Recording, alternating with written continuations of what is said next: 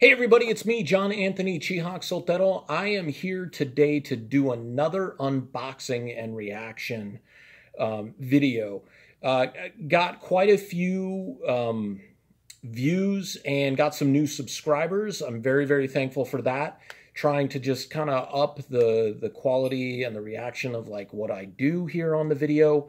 And since it looks like it's going to be a while before I start going back into production on my comic books, I'm going to take some time and go through an unboxing and reaction of this. This is the McFarlane Toys animated Batman or BTAS figure. And so I'm going to unbox him right now. We'll go through the reaction and see what he's all about. Okay, so we've got him out of the package now. And again, these packages are not collector friendly if you're going to take them out, pose them, put them back in, because the base has the plastic seal around it, so you have to destroy the package.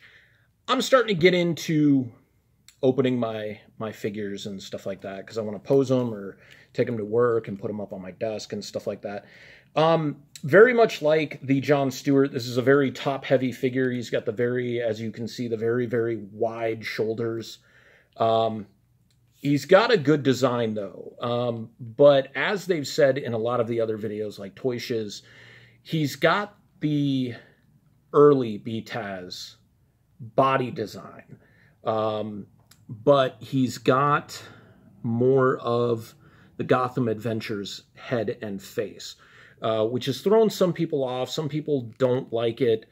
I'm okay with this. The Walmart, of course, they had two versions of this. They also had the regular comic book Batman from the Detective 1000, and I decided to go with this one. Give me just a second here. All right, we've got him standing, and a little gingerly, and I'm going to have to play with him a little bit. This knee was buckling quite a bit right when I started bending the knees. Some of the cool things about this figure is the accessories, and I think that's going to be kind of one of the saving graces. With the John Stewart, he came with the large construct and the scope, or the eyesight. This Batman comes with 2 additional hands. He comes with his grapnel gun, and he comes with a batarang. So give me a second. I'm going to switch out the hands, and we'll see how he holds his accessories. All right, so as you can see, we've switched out the hands, and we've got his grapnel gun in his right hand. We've got his batarang in his left hand. The batarang is curved, and it's super, super thick, but with the opening of his hands, it's kind of necessary, I'm guessing. The other thing that I didn't realize, in the John Stewart figure, I'm pretty sure his hands don't come off. Normally speaking, when you have the removable hands, the peg is on the hand, but the peg is actually on the wrist. But look at the size of the peg. Now, the reason I bring that up is because normally when we're talking about the figures with the removable hands, the pegs are very small. They're very, I wouldn't say they're prone to break, but when they're smaller, of course, when you try to force them in or you don't get them in just right, they're going to break more often than not. So it's something that needs to be careful. So that's a plus. On the minus side, it seemed like the hand was kind of coming off a little bit easier when I was trying to put the grapnel gun in place. It would have been nice if they had manufactured the hand to be kind of separated so that the handle would go in and then he's clicking it with one hand, so that you had a hand specifically for the grapnel gun. But if you see his hand, it's shaped more like he's going to be holding a gun, which kind of doesn't make sense with the way the grapnel is built. However, this grapnel, it is, I mean, if it didn't have the hooks coming out of it already, it is very much like the gun that he uses, or the grappling hook that he uses in the show. So, I mean, that's really cool to me, that it's a little bit more animated accurate, or stage accurate. I'm a huge BTAS fan. I grew up on BTAS. I was about 14 when it came out. To me, Kevin Conroy is the preeminent Batman. Mark Hamill is the preeminent Joker. I'm a big fan of the series and everything that it spawned. Mask of the Phantasm, Sub-Zero, Batman Beyond, Superman the Animated Series, and then the entire DC animated universe, which I don't think has ever really turned out a bad movie or a bad series. I never saw the later Batman series. I think the last one I saw was The Batman, which I liked for its character designs and changes. But a lot of people, that's when they, really stopped watching. It was, that was in the 2000s, so I was going to college at that point. And so it was a little bit different.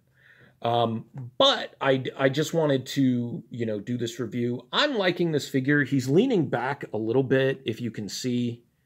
Actually, no, he's not. He just looked like he was leaning back to me, and now he's tilting back. With these are kind of more like the old, what do you call them? The Marvel Toy Biz, Marvel Legends, because their toes are articulated as well. And if the joints are loose, then, or the pivot is loose, it's going to mean that they, just tip over and stuff like that. But I mean, so far he's looking okay.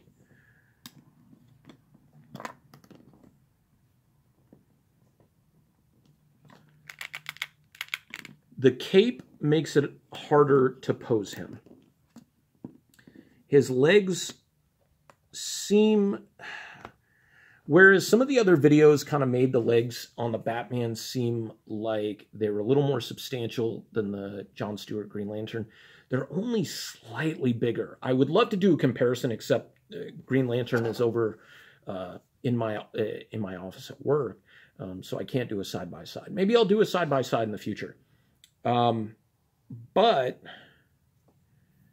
he's got decent detail. He almost looks like a maquette of sorts.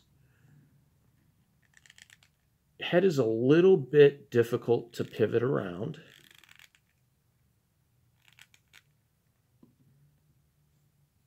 But you get a decent little action pose. You can probably pivot his leg out a little bit more. The joints on the knee are not bad. They're double joints on the knee. They're single joints on the elbows. But with a figure that's this big and this heavy, you're probably not gonna, do like anything really big and serious with them. I did pick up a 2-pack of the DC Comics Direct Essentials figure stands, and when I bought them, I didn't realize there were actually 2 in there. I thought it was one base with 2 stands that you could have them facing off against each other. I'm going to do a review of those in the future as well. They're perfect if you're doing any 6-inch, figures squaring off with each other, which I have already done a couple of. His foot doesn't want to stay on the peg that well. But I think if you get a good wide base position, you're going to be okay with this. One of the commenters on the last video said they wouldn't have started with the animated figures just because they're not their favorites. And everybody's got a different liking or disliking to different styles of figures. I happen to be a really big fan of the early DC animated universe, and I love the reimagining and the redesigns of the characters for a simpler animated style. It means a lot more to me now, as I went to school and got a degree in animation. And when you're doing 2D animation, you have to simplify. You take your design, it can be a really, really complex design, but you have to simplify it. Why? Because you're going to be animating hundreds and thousands of images just to get a few seconds of footage. And you don't want to be putting a ton of detail into it. That's why even a lot of like manga that's being translated to anime is fairly simplified. I think some of the animes tend to be a little bit more detailed. More of the detailed 2D animation is really reserved for movies. But again, it's going to break down to what is your style. I'm really looking forward to finding the McFarlane Nightwing, because Nightwing is my favorite character. A big fan. And hopefully we'll get to see that in the future as well.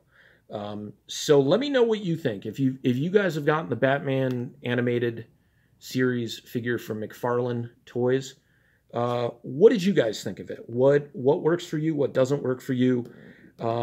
I definitely know that if, you know, the body with the head from the two different lines, it's a little weird. It's not that bad, though, not in my eyes.